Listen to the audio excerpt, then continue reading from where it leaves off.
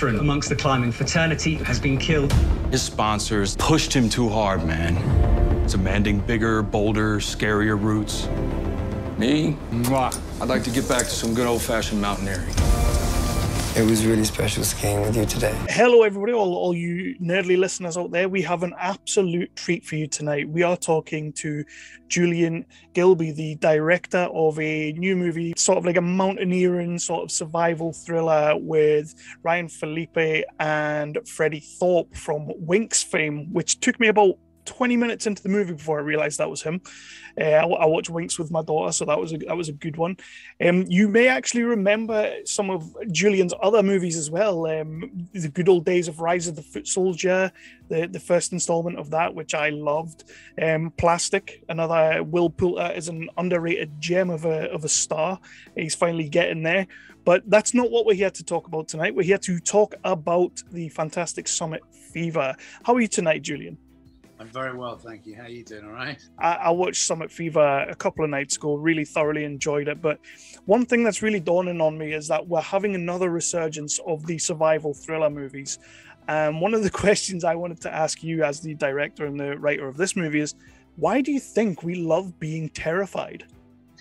I honestly, I don't know, because, you know, this film's taken 5 years to make, and I wanted to do a mountaineering epic, and you know, I kind of wanted to sort of seduce everybody who watches this film into the fun of the skiing, the climbing, the drinking with friends, all of this kind of thing, the culture of Chamonix and the Alps, and then slowly you start to realize it's a bit more of a Venus flytrap if you push things and you keep pushing things and you keep pushing things. You know, the Alps bite back, yeah, you know, and that's kind of what happened here. I can't talk for other people, but you know, the fears in this film, I think, are very visceral. They're very natural. There's no villain in this movie. There's no, you know, it's all about situations that we can put ourselves in and try and get ourselves out of, I guess, you know. And what made you want to tell this story, want to make this movie? Well, I'm a mountaineer myself, and I've climbed in the Alps you know, I climbed in the Alps, and I climbed the Eiger via the Mittelegi Ridge, and I'd climbed the Matterhorn before, and I'd done the Dent du Géant, and you know, many other things, and it was an adventure, the whole culture, the whole people. But what inspired this particular story was, you know, you mentioned Plastic earlier, and it's one of those films I made where we had a lovely time making it. I think after A Lonely Place to Die, which got very well reviewed and got very good reactions, I then got offered a script, and with Plastic I should have thought, you know, credit card fraud, is this really something that screams to my inner self? Yeah. But at the time, it was fun. We sort of wanted to create a bit of a caper. And you know what? And the sad thing is, you can work really, you know, it wasn't our script, but we rewrote it and reshaped it. And for all it was, people were disappointed. They were like, well, you know, I mean, a lot of people were like, oh, it's okay. You know, and you put all that effort into something, and you realize if you're going to put all that effort and all that time into something, you better do something that screams out to you. Mm-hmm. Something that, you know, that's something that moves you. Otherwise, don't fucking do it. The time is too short. When someone says, hey, why don't you do another gangster movie about this kilo of cocaine that needs to be moved from London to Edinburgh, and there's a big, you know, if you don't get $5,000 to Mr. Big by the end of the week, he's going to chop your daughter's fingers off. So, oh, for fuck's sake, another one? You know, because that's what I get offered a lot of, or rather I did do, but I said no too many times, that people don't offer me that stuff anymore.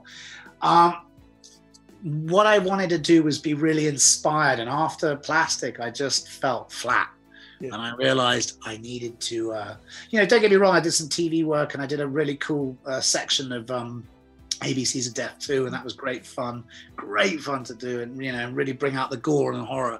But, you know, I became inspired because I was always trying to fit a story around Kevin, around the sort of the mountains and the community, but I couldn't do it. And then you know, I was reading Touching the Void again, which is the, you know, the very famous story about Joe Simpson in the Andes with Simon Yates and Cutting the Rope, and there's that amazing Kevin McDonald documentary.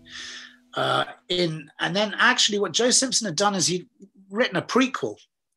He'd written a prequel called This Game of Ghosts, and I was just reading it, and it's like, you know, it just inspired me, because there's just these bunch of 20-somethings who were working as Alpine bin men in Chamonix, and they were sleeping on each other's floors, you know, sometimes 20 people in a flat with absolutely no fucking money, you know, literally looking under the sofa to try and find, you know, 20 francs to get a cappuccino, whatever the hell it was. And they were living, you know, they were living in campsites on people's floors, doing the bin jobs, and literally they had no money, but there was this international community. Everyone was as skint as each other. Everybody's 20 years old, and they're doing this extreme mountaineering. They're getting drunk in bars and you know, falling in love and getting into fights, and fucking around and doing what everybody else does. And at the same time, you know, that they had this extreme mountaineering by day and this nightlife by night. And I just thought to myself, that's really fucking interesting. That's just like a surfing movie, but with extreme mountaineering. And you know, that was the culture, you know, and I'd seen this culture in Chamonix myself. But I was like, it was just the hook I needed. It was, you know, a youth culture coming of age, baptism of fire movie set within some of the most beautiful and dangerous mountains in the world. Yep, that'll work. That's what I'll do. You know, definitely.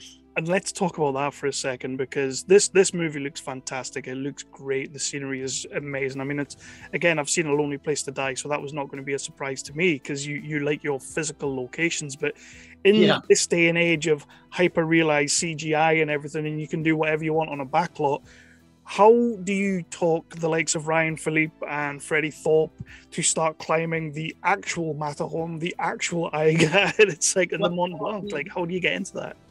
Well, with someone like Freddie Thorpe, actually was responsible for making this film more physical and giving this film more of a physical look than even I could have possibly imagined to begin with. Because we shot this film, you know, although the bulk of the shoot was shot last year, we had 3 years building up to it, because I knew I had loads of footage I needed to get off the Matterhorn, the Eiger, the Dent de Géant, Mont Blanc, which I had to do at different times of year for optimum safety and optimum times, skiing, all of these things. And so I knew I needed one cast member way ahead of time, and it would be really good if they could do some of the climbing. And then Freddie Thorpe was so proficient and so physical that I was like, you know, I turned around to my producer, Tiernan, and I said, I think we can get him up the Matterhorn this September, you know. And he was like, what the? You don't need to put an actor up the Matterhorn. You've already gone around it in a helicopter. You've already got shots of them, you know, you don't need to put the actor. I said, yeah, I don't need to, but it'll look good, you know. And I just said to him, look, he gets, and then Tina was like, you know what? I said, look, I'll tell you what, in interviews, etc., if I let people know about it, then he said, okay, well, as long as you talk about it, do it. And so, you know, and I've got, you know, so, you know, we trained with Freddie for a couple of weeks in Snowdonia, and then we were out in the Alps and took a week, 10 days to acclimatize to the altitude. And, you know, and we went up the Matterhorn, halfway up, this weather that came out of nowhere. We had to go all the way back down again, all the rest of it. Then suddenly there was nobody there. And so the next day we climbed the Matterhorn in September, and there was only about 8 other people on the mountain, and they left by the time we got up there, because we were filming little bits on the way up. And yeah, all of a sudden here I am on, you know, and the summit of the Matterhorn it's 100 meters long and 1 foot wide. You know, you've got a Swiss summit and an Italian summit, and you're standing on a foot wide sort of ridge of snow and rock. And, you know, as I was filming, pointing back towards France and Italy, you know, I had 3,500 feet straight drop down to my right, which was the north face, and a 4,000 foot drop to my left, which was the south face. And I'm just on a rope with John just out of shot, and there's Freddie with Jean-Pierre Double, who's a climbing guide, but dressed in the same garb. And, you know, and I gave him a few of the lines of the scene, and he's standing 5,000 feet above a sea of cloud, an ocean of cloud, as far as you can see, and you can see Mont Blanc 50 miles away as the crow flies. And I'm thinking to myself, well, that's how it is. I've been on the Matterhorn before in 2011. That's how I want this film to feel and look. And if it feels and looks like that, it's going to feel more real because, you know, Kevin, it doesn't matter how good a lot of visual effects look, there can often be that slight inherent artificiality in scenes that we watch. And, you know, a lot of people, you know, you watch a superhero movie and people are having a fight around a location that, you know, isn't necessarily really there. And, you know, and for that genre, that's fine. But for this, you know, I don't have $100 million, but I do have an edge. And my edge, my selling point is, well, we'll do enough of this for real to say, this is why it's worth watching this film. Because you're going to have an experience. You're really going to feel what it's like to be a young,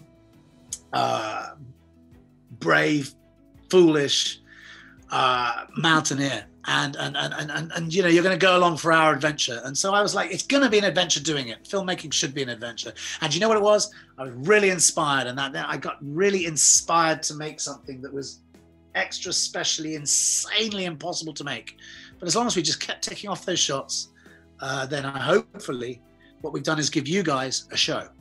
I absolutely love that. And you have caught the vibe. You've absolutely caught the vibe. And you can tell, you can always tell when these things aren't real, when these things that, you know, there'll be a certain bit of framing, or you can tell there's a bit of green screen there, and in this movie, there's none of that because you just did it.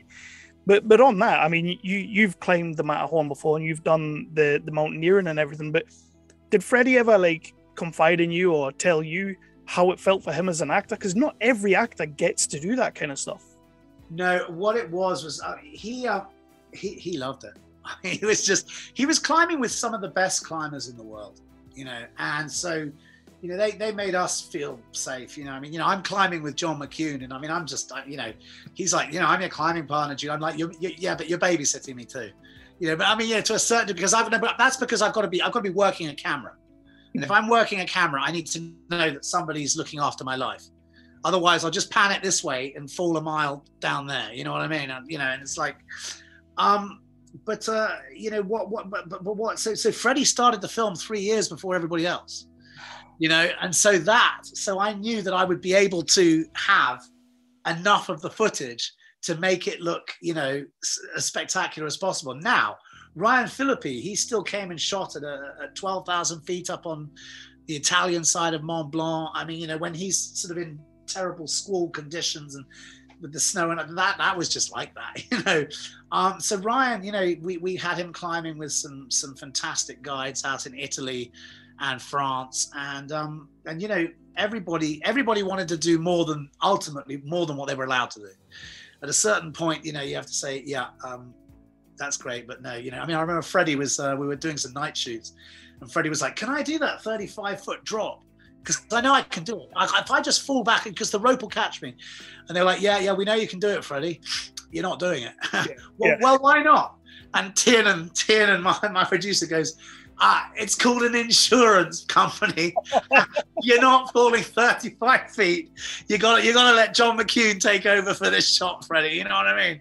And yeah, but you know, yeah. But so he would want to do as much as possible, and all the actors wanted to do as much as they physically could. You know, and yeah. So everybody kind of embraced this idea of shooting.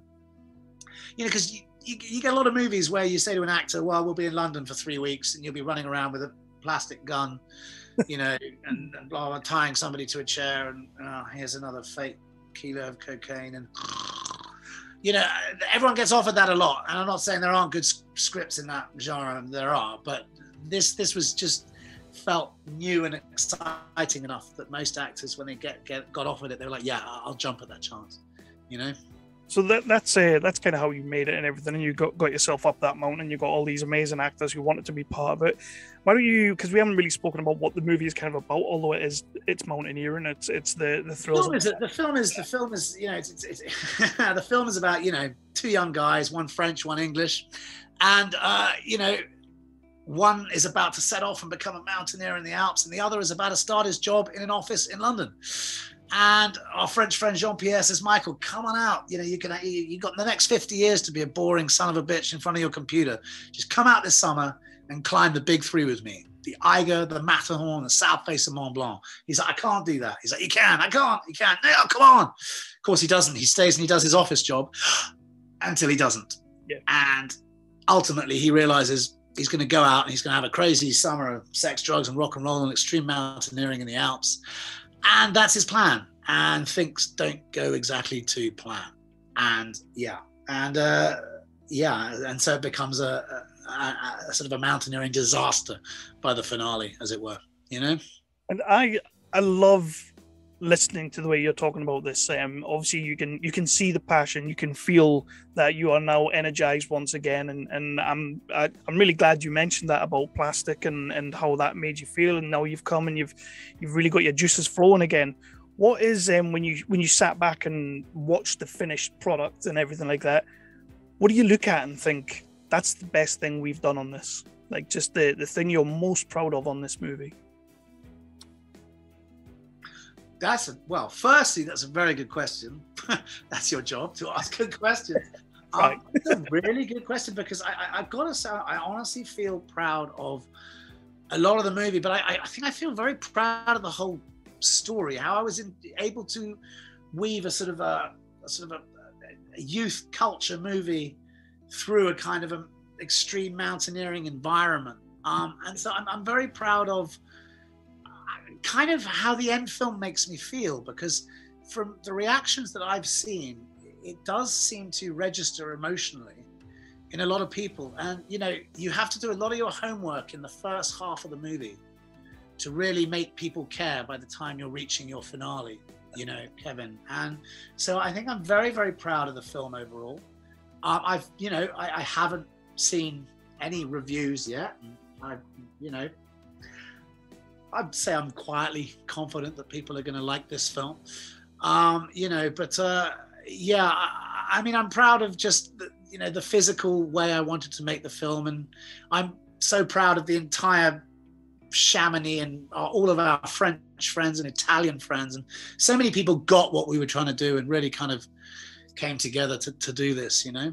It's amazing. It's amazing, and I'm glad you have, and I'm glad you made this movie, because I, like a lot of people out there, I love my superhero movies, I love my action movies, but I was getting kind of bored of capes and spandex. And this last few months, last 6-7 months, we've had some really, really great actual physical, practical movies. So I'm always happy to see another one, and I love this one. So I hope people pick it up on the 17th of October.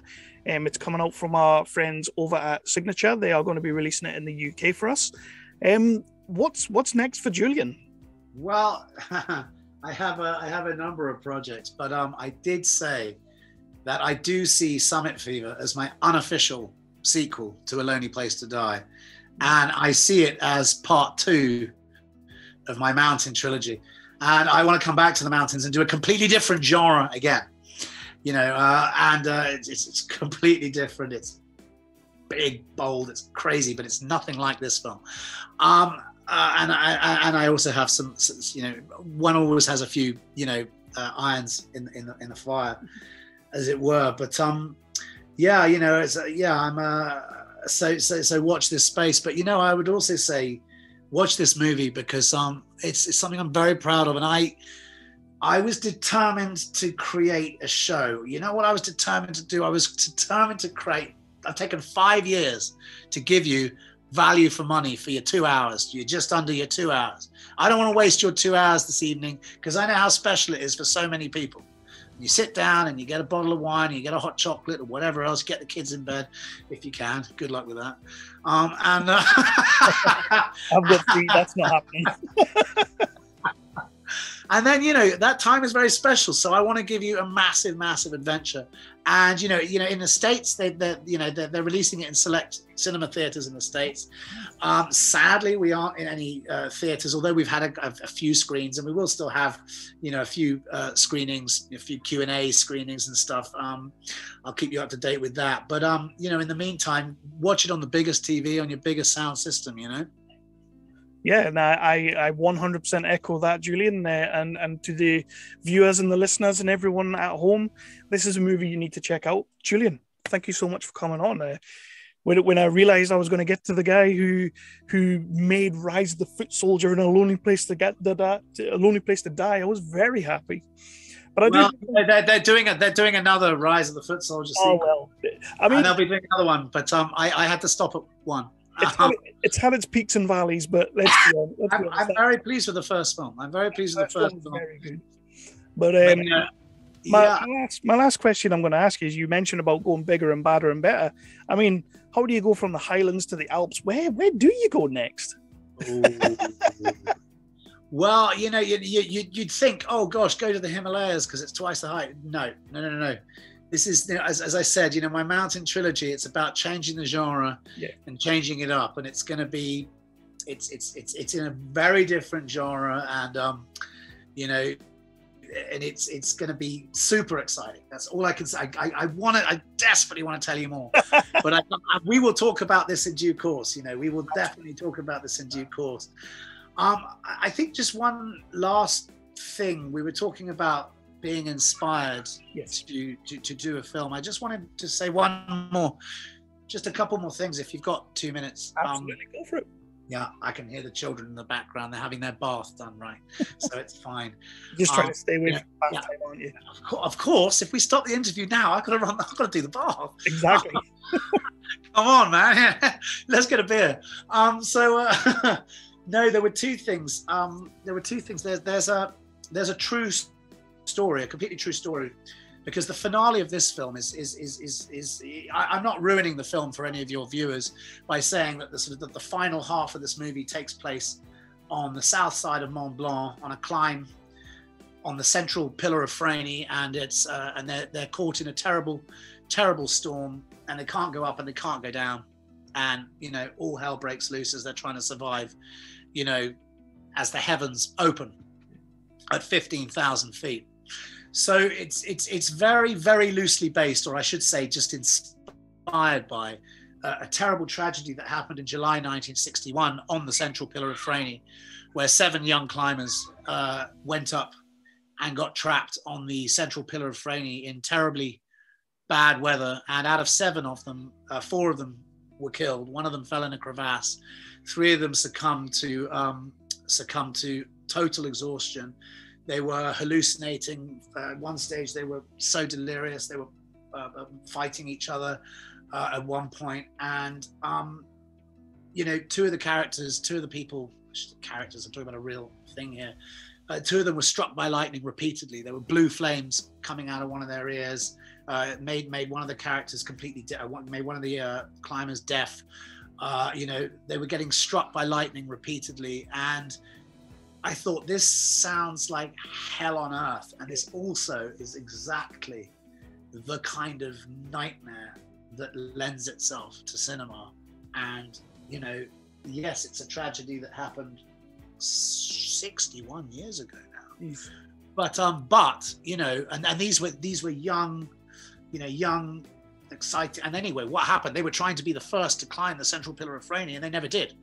Mm-hmm. 3 of them got down, 4 of them died, and the very famous British climber Chris Bonington, him and a British team ended up being the first to climb the central pillar of Freyne in beautiful weather 2 or 3 weeks later, and to claim it, which is just. But anyway, that was. I was ultimately, so I was inspired. So I was inspired by a very real event. So, we have a character struck by lightning at some part in this film, and I can just say to anybody, you'll always get somebody go online and go, that's very unrealistic. It wouldn't happen.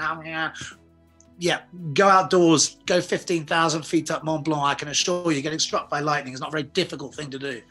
And, so I did want to always base this film and ground it in a reality. However insane the finale of this film is, and it is insane, I mean, it's insane, but it's insane for a reason.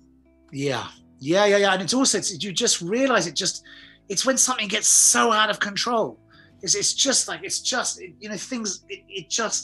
gets worse and worse and worse. And you still have to keep your head about you and try everything.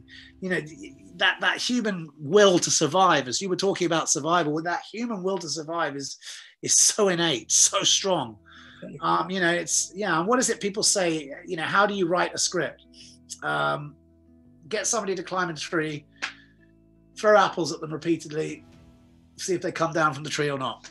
And that's kind of your movie structure. But yeah, anyway, so that was a big sort of I wanted the reality of that. I felt was very inspiring as well, to do the movie. Well, Julian, again, thank you so much for coming on. This has been an absolute pleasure. I am going to try and make sure we get this movie out as much as we will promote it as much as we possibly can, because I want people to see this movie as much as you do. And I'm very happy to hear that you are passionate about this project. Kevin, that's a pleasure. I am going to have to go and do a bit of bath time now. And very, very, very nice to meet you.